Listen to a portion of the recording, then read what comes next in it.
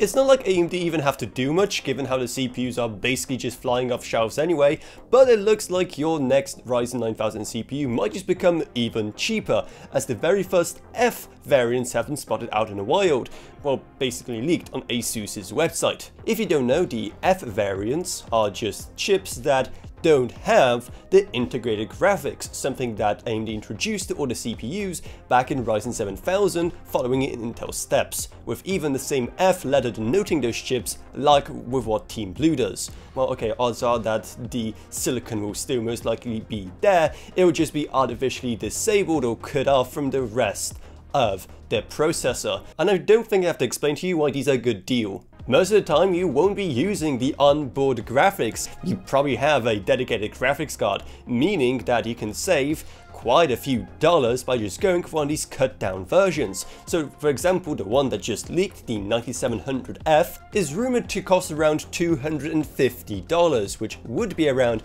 $55 less than the full-fledged 9700X, and especially in this economy, I mean, come on, those kind of savings do go a long way. Now, there are still definitely benefits for having onboard graphics, like for example troubleshooting, or maybe when it's time to upgrade your PC with a brand new CPU, you could throw this one into some, I don't know, NAS box and be able to use it without a graphics card. However, for the most part, most people will not miss this feature. In terms of when you can get your hands on this, well, odds are soon. However, apart from just the 9700F, we don't know what other SKUs are coming. So which ones would you want to see the most and which ones would you get? Well, let me know down in the comments below, and maybe check out our Patreon as well, because even a single $1 a month truly goes a long way. Plus huge thanks to Kevin Burns, Justin Rage, Ola Vroniak, Balash Voka, Patrick Harrison, Nola Pseudonym, Meg Sumner, and Shane Allcroft. But anyway, that's about it, so I hope you enjoyed this video. If you did, then remember to subscribe, like, whatever, and I'll see you all in whatever I make next. Goodbye everyone,